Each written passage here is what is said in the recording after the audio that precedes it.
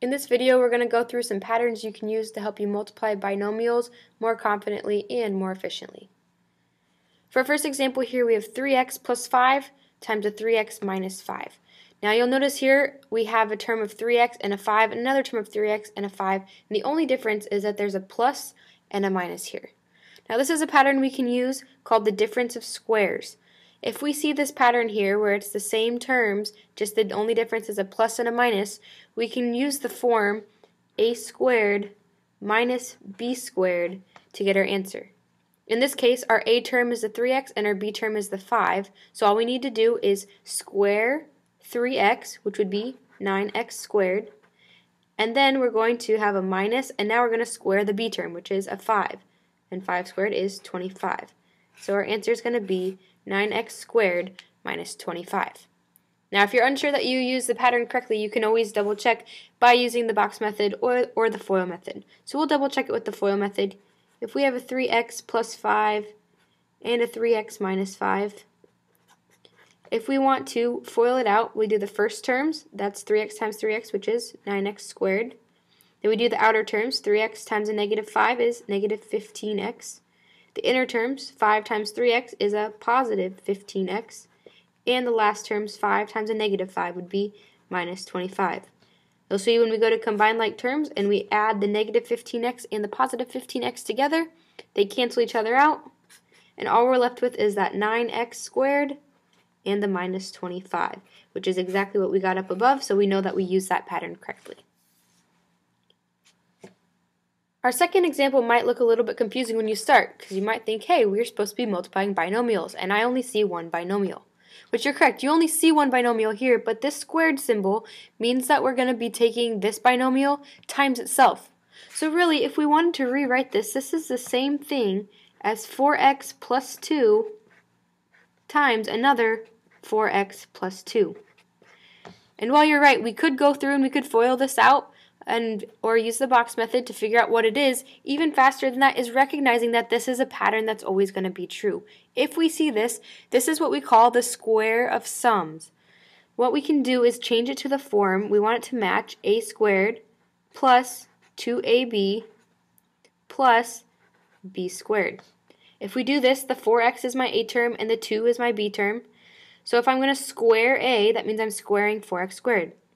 Or 4x, and I'm going to square it. That gives me a 16x squared. For the middle term here, the 2 times a times b, I like to do the a times b first and then just double it. 4x times 2 is 8x. If I double that, I'm at 16x. And now I have a b squared. Well, 2 squared is 4, so I'm going to have a plus 4. Again, I could go through, I could FOIL it out if I wanted to. 4x times 4x, that's my 16x squared. I'd have a 4x times 2, which is 8x, and then I'd have another one on the inside. That gives me the 16x, and then the 2 times 2 is a 4. So this pattern right here is always going to be true when you see it written like this, or sometimes you might see it written like this, but either way you can use that squares of sums pattern. Our last example here might look a little bit confusing as well, because you now see the two binomials that we'll be multiplying together, but there's also a number out in front. You may be wondering, what order do I need to multiply them? Well, let's think about this quick example over on the side. If I want to multiply 2 times 3 times 4, does it matter which order I multiply them in? Let's check. 2 times 3 is 6, times 4 is 24. Well, if I take 3 times 4, I get 12. If I multiply that by 2, I still get 24. And even if I do 2 times 4 first, I get 8, and I multiply by 3, I'm still going to get 24. So it appears it does not matter what order we multiply in, as long as we multiply everything correctly.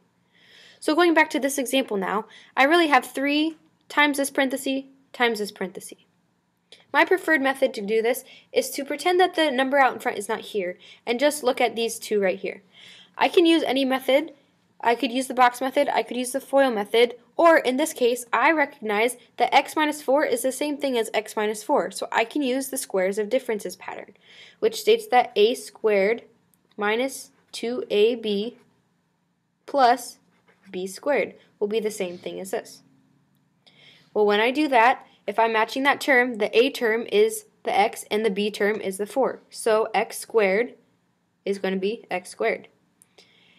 The a times the b is 4 times x, which is 4x, and I need to double that, so 8x, so I have a minus 8x, And then my b term was 4. If I square that, I should have a plus 16. So I can use that pattern to get this portion of my binomial multiplied. I can use this pattern. If I don't remember that pattern, I can always FOIL it out. That's no problem either. But I do need to remember still that this 3 needs to come down into the front because I still need to multiply by that. At this point, all we have is the distributive property, and I just need to distribute a 3 to all of the terms inside the parentheses. If I do that, 3 times x squared makes 3x squared. 3 times negative 8x makes a negative 24x. And a 3 times a 16 makes 48, so I'd have plus 48. And that would be my final answer right there.